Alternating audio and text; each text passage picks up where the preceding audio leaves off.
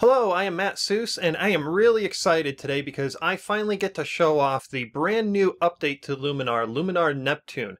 Now, Neptune is going to be available for everyone June 15th, 2017, and I've been fortunate enough to be able to play with a beta version of it for the past week or so. And let me tell you, there are some really cool things that have been improved inside of Luminar, so let's go ahead right away and start taking a look.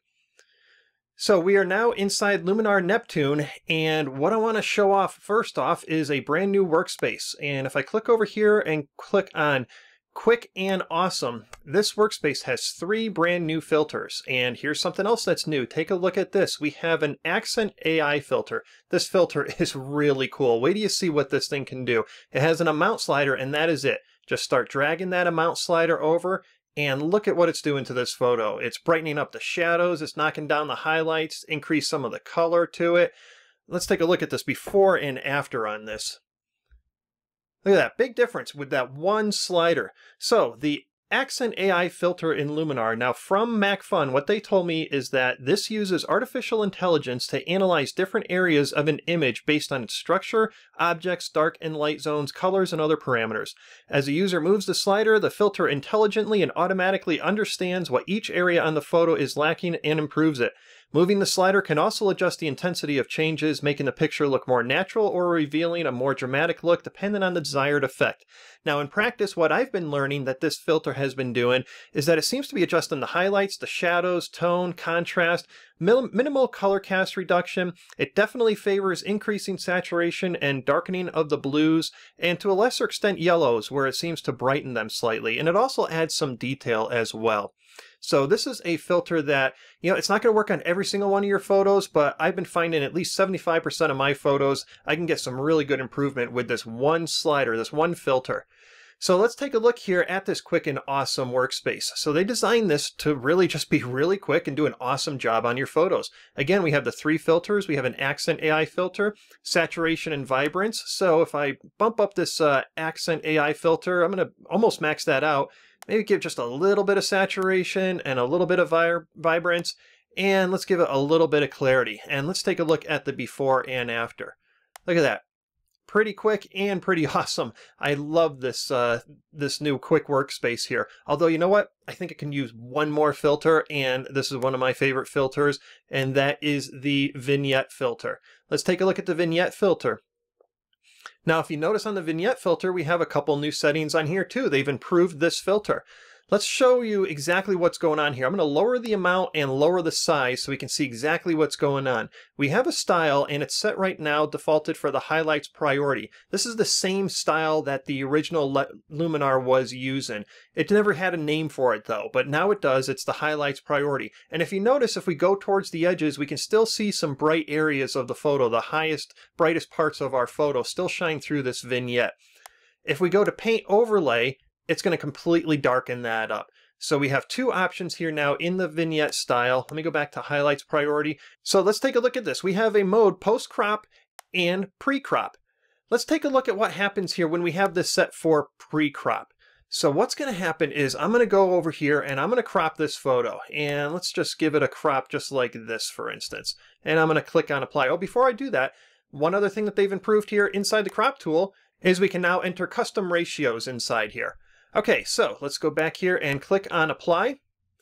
Now, see what happened here? This is what traditionally happens with a vignette filter, is that when you do a crop after a vignette, you're going to end up cropping out part of that vignette. Now, if I switch the mode from pre-crop to post-crop, it's going to bring my vignette right back in. So you can do this anytime before or after you crop. You have the option of changing the vignette and the cropping in your photo. You also have an option of, this is new here, play center. So we can move that vignette off to the side. Okay, another thing I want to show you real quick here is we have this plugins icon over here. And check this out. We now have the ability to run Aurora HDR, Intensify, Tonality, Snap Heal, FX Photo Studio, Focus Pro, and Noiseless. All of the apps in the Creative Kit, we can now run those inside of Neptune as a plugin. This is really cool. Let's take a look here. I'm just going to bring this into tonality real quick, into the black and white. I know a lot of people like to use tonality for their black and white images. So I'm going to launch that plugin, and we'll see tonality launch here in just a second.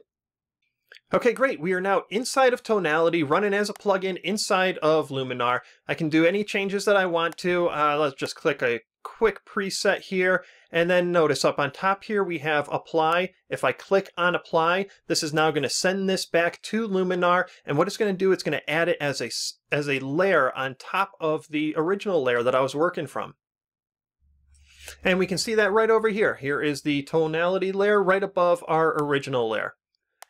Now this plugin is going to work the same, bringing it into Noiseless, bringing it into Focus Pro. I know a lot of you like Snap Heal that has some extra controls that the eraser brush inside of Luminar doesn't have. So now you can bring it into Snap Heal as a plugin.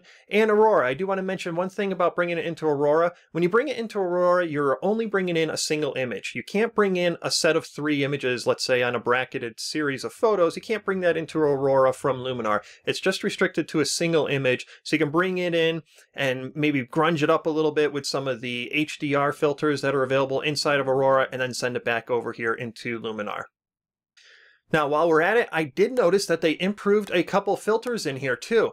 And let me show you those. They improved the adjustable gradient and also the top and bottom filter too. I'm going to show you just the adjustable gradient here. If you notice over here, we have a button here to set orientation. Click on that button, and now we can just click and move this around. Let me just darken part of this down so we can see what's going on here. Adjust the feathering of that.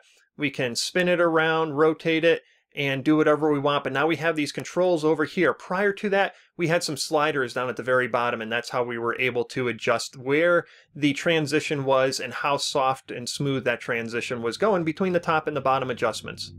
Let me reset this filter, and I'm just going to talk about what else they've done inside of Luminar Neptune. A couple of things behind the scenes here. They've improved the memory management, so we have faster performance for larger files and 5 and more simultaneously opened images.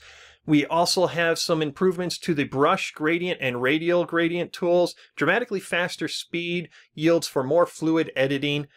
And another thing we have here too, we have a local history when you are inside the transform, the denoise, the clone and stamp, and the eraser tools.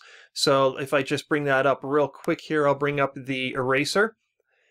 And once that loads, we'll see that there'll be a history thing right up on top here when we start making some adjustments. Okay, so I'm just going to do a quick spot right here, and then here is that history right up on top here. So this is while we are inside this tool, separate from the history when we're working in the regular filters.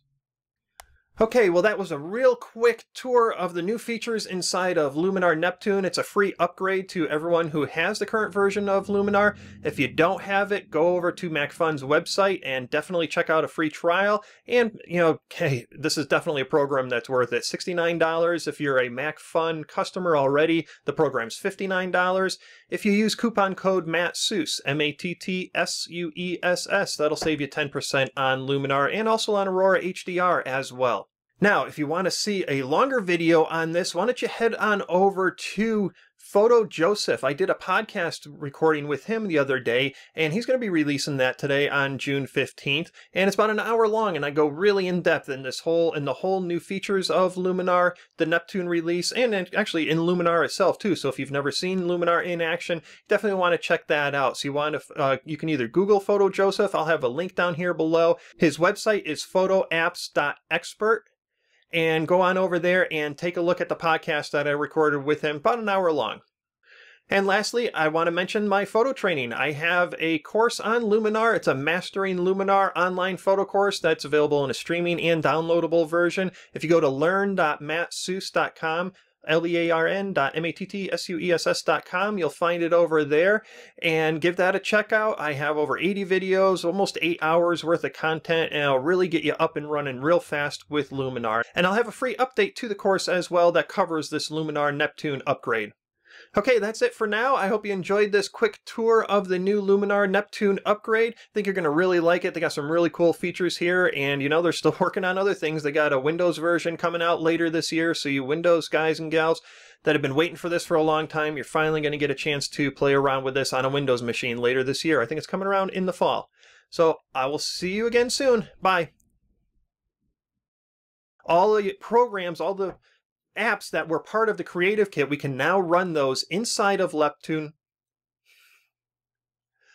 all of the apps in the Creative Kit, we can now run those inside of Neptune. All of the apps in the Creative Kit, we can now run those inside of Neptune. Wow.